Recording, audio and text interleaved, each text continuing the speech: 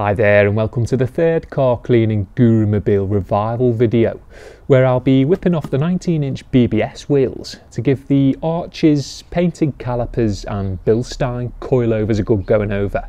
before the harsh winter weather inevitably kicks in to put a dampener on the detailing. So I'd been wanting to take a closer look at the 8-pot brake install and Bilstein suspension setup for a while now, and a wheels off arch clean conveniently provided the perfect opportunity for me to do just that. Prior to scrutinising the presumably cruddy components though, the wheels obviously had to come off, so once the nuts were cracked, the car was jacked up and secured with Axel stands at appropriate points on the subframe to make sticking my head in the arches a relatively safe affair.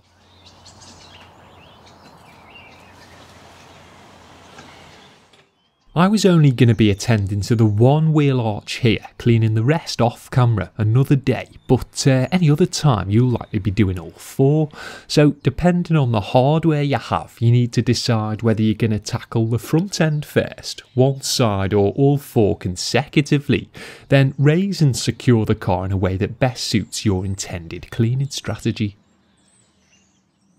I'd be attacking this one with a bunch of products from Autobrite Direct, a brand I've used on and off myself for years now but never actually directly featured, and having originally purchased my K7 pressure washer and Flex XC polisher from their HQ years ago, I thought it was probably about time.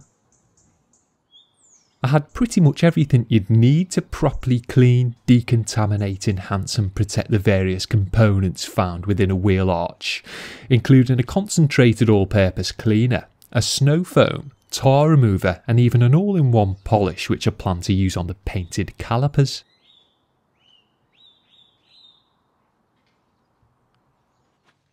Once the wheel was out of the way then, I stuck the camera in so you could see what everything looked like to begin with, and while admittedly I've seen a lot worse, it was still definitely dirty enough to warrant a good going over. The poor old Bilsteins had seen better days, with probably a good year's worth of caked on crud encrusting them, as well as a healthy sprinkling of small stones trapped behind the springs, which was a first for me. The big Rebel Blue brake calipers, which I've been tending to from the outside of the wheel as best I can, still needed a detailed clean, and the dried out stone chip peppered plastic arch liners were also in desperate need of some tender loving decontamination. While slammed cars look cool and handle well, access to areas like the wheel arch is greatly reduced, and so the components hidden behind tend to suffer. That's why it was important to play catch up here and give the entire arch a really good going over while the wheel was out of the way. First things first then was an initial pre-rinse to remove any loose dirt and saturate the entire area to allow the cleaning products that were to be subsequently applied to disperse evenly and penetrate more effectively.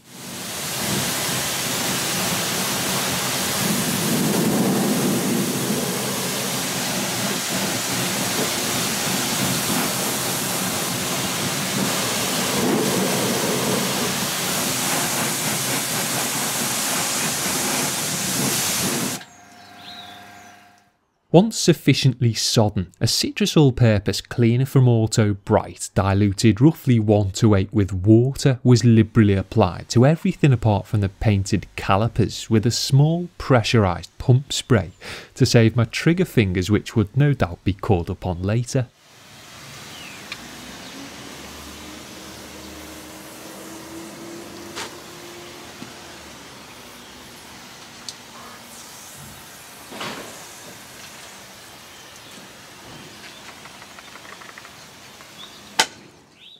I then got straight to it, working the APC into all areas of the arch with a selection of different detailing brushes I had soaking in a wheel cleaning bucket of suds nearby, to pull the bulk of the ingrained dirt out and prepare the various surfaces for a more in-depth chemical decontamination.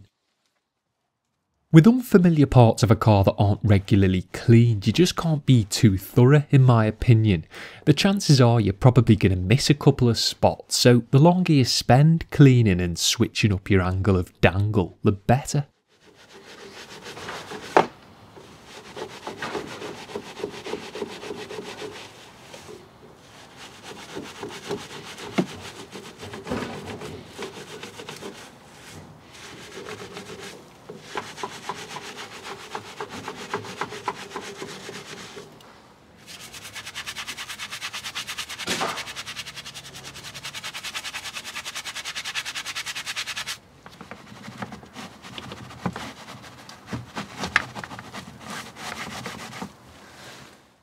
Once I was happy all parts had been sufficiently covered with the brushes, I gave the arch a thorough rinse out to release the freshly freed filth before moving on to a dedicated caliper clean.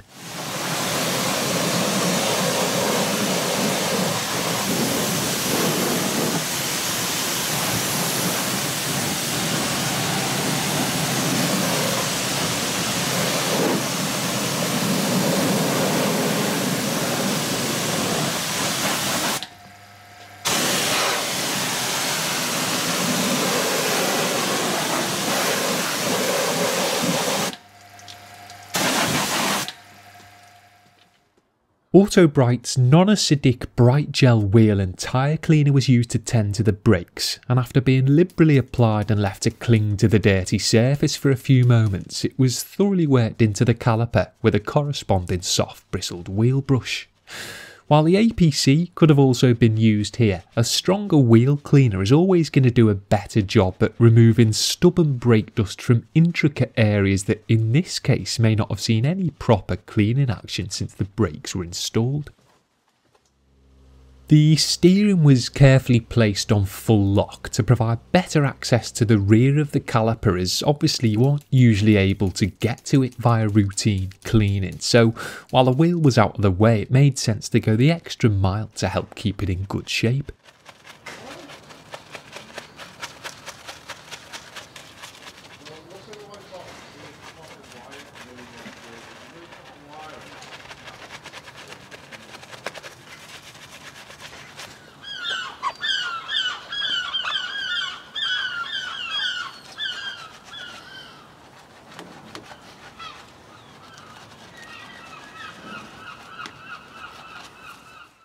Once cleaned, it was given a thorough rinse off at reduced pressure, and while this isn't essential, if you have a washer with adjustability built in, then you might as well make use of it.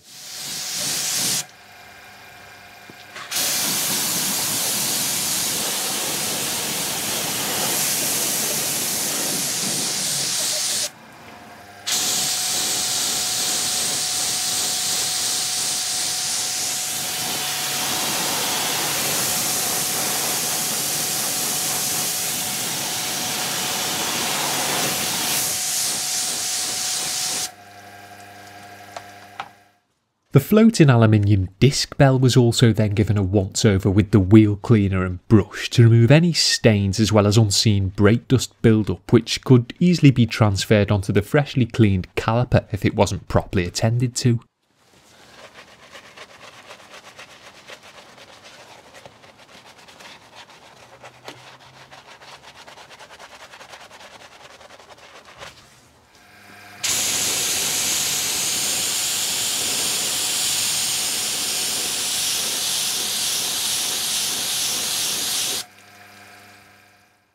With the first two stages of cleaning complete, it was on to the next two, which would comprise of heavy chemical decontamination. Autobrite Purple Rain Fallout Remover was first liberally sprayed into the arch with a veiled face to prevent the fillings from falling out, before being left to sit and do its thing for a few minutes.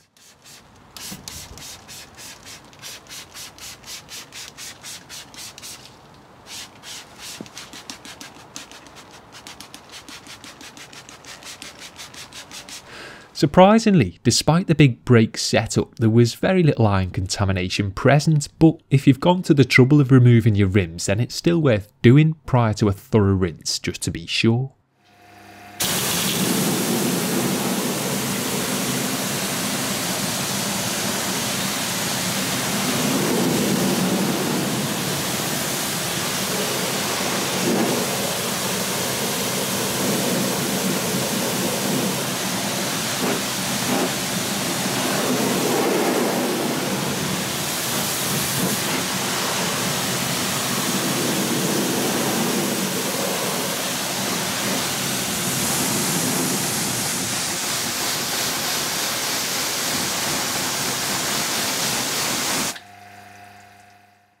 While there may not have been much metal-based contamination, one thing there was a lot of was tar, and as you can probably see, it peppered absolutely every surface.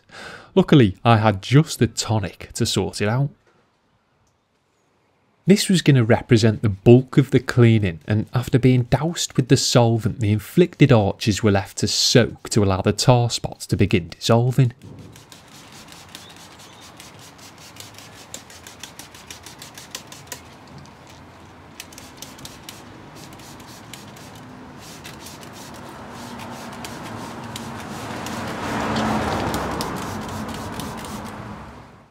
I personally blame the perpetual motorway works taking place here in the UK for this mess, what with the temporary soft road surfaces which have to be endured for miles on end while they switch to a so-called smart network covered in cameras and silly illuminated signs. Funnily enough, in my experience, it always seems to be the original stretches of non-smart motorway that flow the most efficiently, but hey, that's none of my business. Rant aside, while on paintwork you would generally use a microfibre towel to remove tar spots, I went with a more heavy-handed brush approach to break them down here simply due to the level of contamination and the materials it inflicted.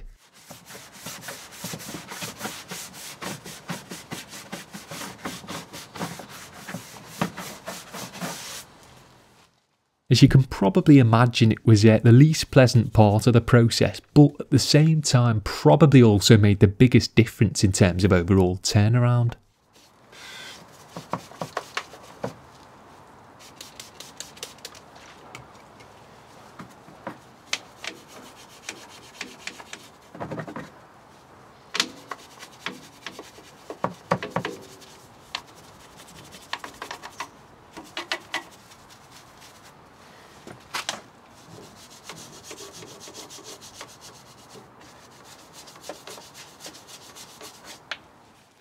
After what seemed like an eternity of spraying, dissolving and brushing tar spots into oblivion then, the arch was given a penultimate blast to remove most of the freshly dissolved brown residue.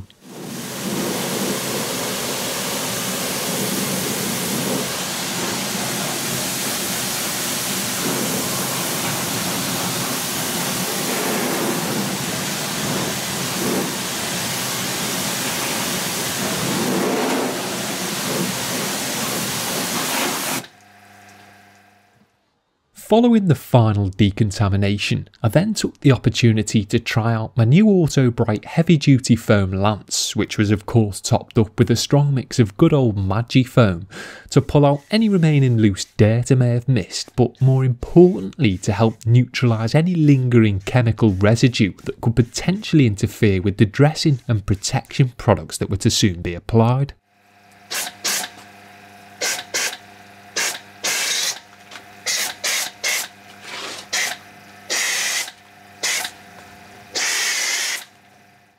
The all-encompassing cleaner, thick, long-dwelling foam gives is absolutely perfect for this kind of application as it gets into all the nooks and crannies you'd struggle to fully access yourself. You could also foam the arch as a first port of call to help soften up any initial loose dirt like when washing the exterior of a car, but I thought I'd do things in reverse here and save the suds for a neutralising final soak. When spraying the arch out for the last time, I was extra thorough and also made sure to remove any cleaning product residue that had settled on the surrounding paintwork, as I wouldn't be wetting things down again, so needed to make certain everywhere was as clean and contaminant free as possible.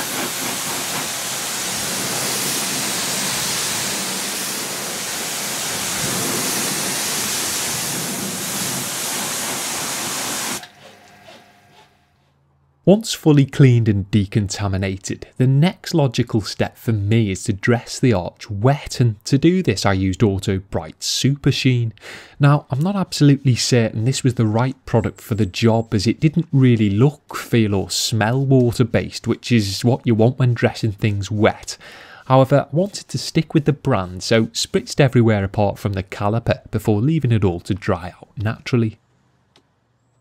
It's at this stage you'd ideally then move on to tackling the next arch. It makes sense to clean and decontaminate them all first, as that way by the time the last one is complete the first one will be dry and ready for finishing. But as I was only tending to the one here, I moved on to the stray BBS wheel in the back garden instead. Although this wasn't really about the wheels, I did go to the trouble of capturing some footage of me decontaminating, cleaning, enhancing and protecting the one I'd removed using the same collection of products used on the grubby arch. The face was pretty straight to begin with, as I'd obviously been cleaning it while it was on the car, but the backside definitely needed a bit of attention to help bring it back up to standard.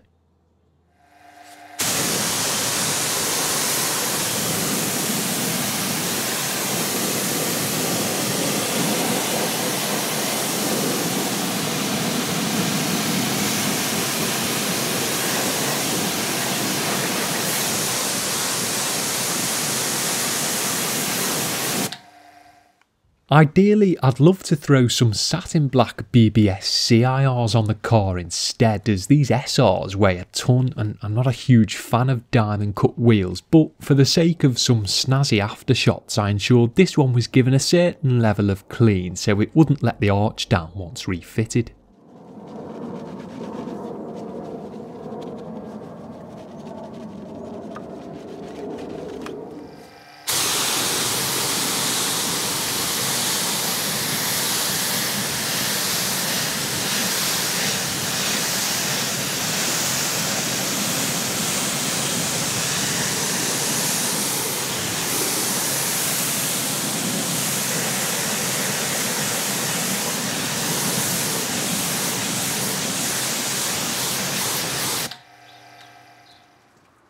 Following the wheel clean, it was back to the arch to finish off the few remaining components. I added a bit of dressing by hand to the floating disc bell as it was looking a little washed out, and while dressing your brake components isn't advisable for obvious reasons, it definitely looked a lot better for a quick rejuvenation.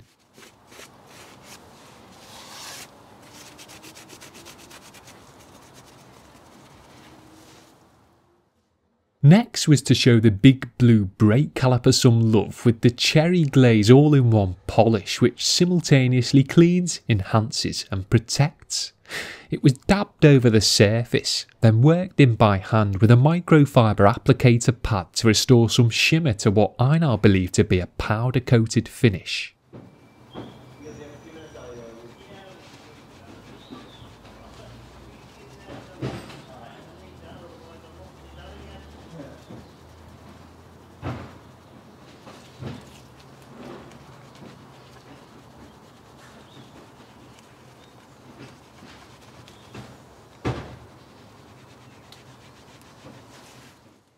Before being buffed off with a clean microfibre towel.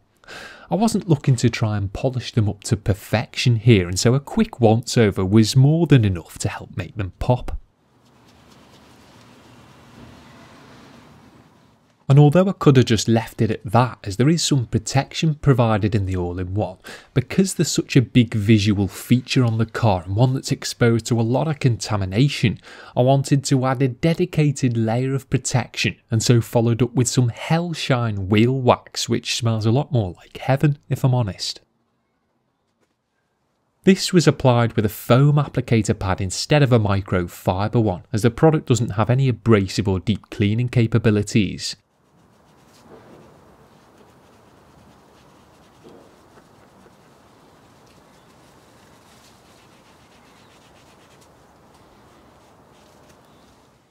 And after leaving it to haze over for a few minutes, it was then thoroughly buffed off to reveal a nice slick feeling finish.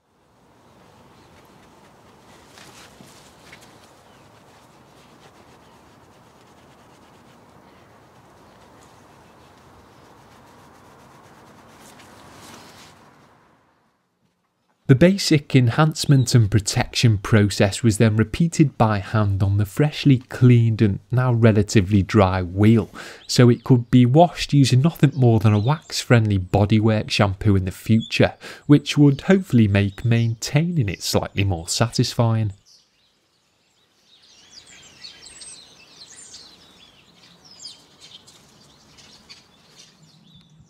Everywhere was then treated to a final once-over to remove any remaining residue, drips and smears before downing tools to capture the results.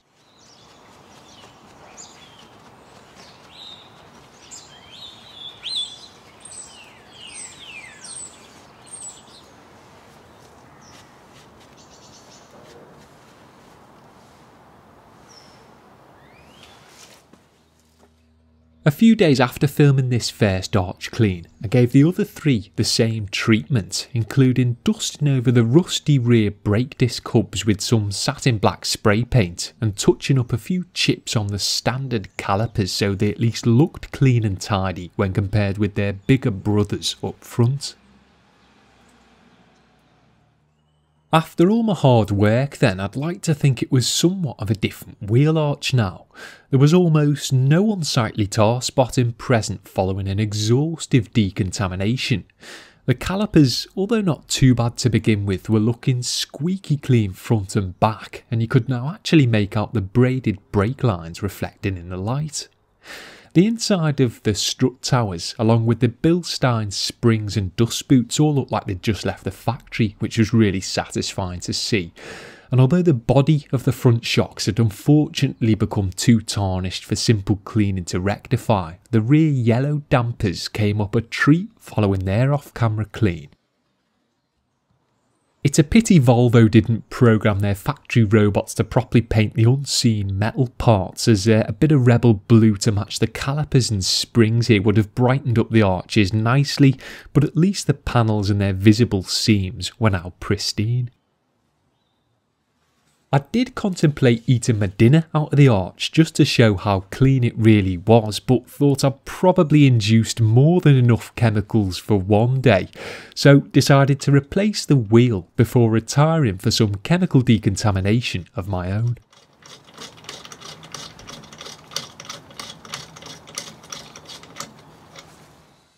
Just before that though, while the car was still raised off the ground, I took the opportunity to dress the tyre properly to achieve full coverage, using the same Super Sheen product I'd coated everything else in to see how it fared on the rubber, before bringing it back down to earth with a bump.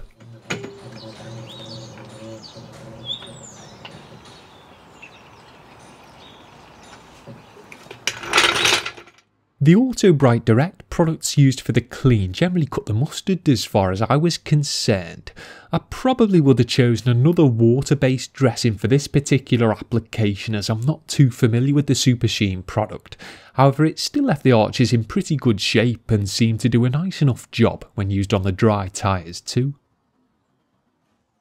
If you're tending to all four arches, I'd advise setting aside an entire day for the job, as you're ideally going to want to wash the car at some point too to remove the inevitable chemical overspray from the paintwork. Again, this is something I did myself a few days later off camera. Lastly, be sure to take it easy when using the car for the first time following an arch clean, as the discs will need to be properly scrubbed off. That is, unless of course you're rocking rusty drum brakes. The day after completing the clean, some fresh new aluminium open-ended racing nuts arrived in the post, so obviously I was straight out there with the camera to get these new bad boys fitted so I could include some additional stylish aftershots. Being so lightweight and soft, they were an absolute nightmare to fit without chewing up, so I settled on a piece of relatively thick plastic bag held over the nuts to take the brunt of the torque, but I've since had the bright idea of coating the inside of the socket with some rubberised plasti dip, so I'll give that a go next time. Regardless, I think the faffing was definitely worth it, as they look ace and finish off each corner perfectly. So there we have it, a pretty thankless task, but one that nonetheless gives a certain sense of satisfaction in knowing these generally overlooked and unseen areas have been adequately covered. Thanks for watching. I'll see you again soon, but only if you let me know what you think of my open-ended nuts.